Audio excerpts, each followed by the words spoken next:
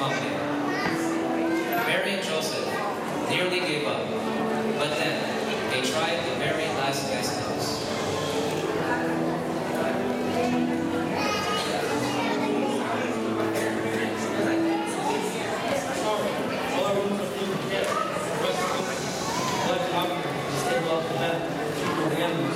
We'll take it. Thank you. At last, we have somewhere.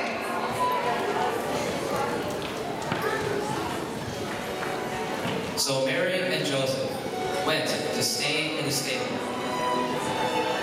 It was a very difficult place to bring a new life into the world. Dirty, smelly, and unhygienic.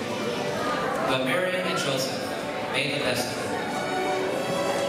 When the baby came, they wrapped little Jesus in the clothes they had. They didn't have anything to put him in, so they placed the Son of God in a manger, a trough that is used to feed animals.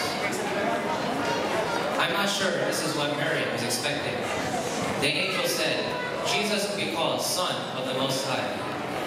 But as she looked at the sleeping baby in the manger, she knew that he was a precious gift.